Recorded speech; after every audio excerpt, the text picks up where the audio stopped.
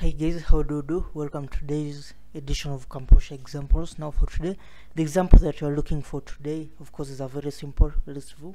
We're going to see how to work with the list view and of course a simple array list, an array list of strings.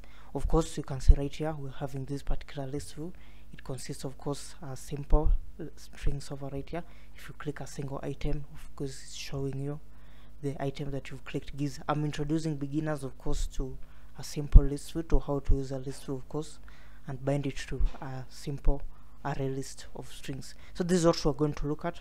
In fact, if we come over right here, we're going to have all these more explanations of course in our website, okay, composure.com. but for now right here you can just have a preview of what we're having. It's a very simple. The first thing, we have our array list over right here, then we come over right here and then fill our array list with our data. Okay, remember our arrays, we called it languages. The first thing we're going to make sure, given that it's an array list, we're going to clear it to avoid duplications. Now the fill data method right here is going to be responsible for filling that particular array list.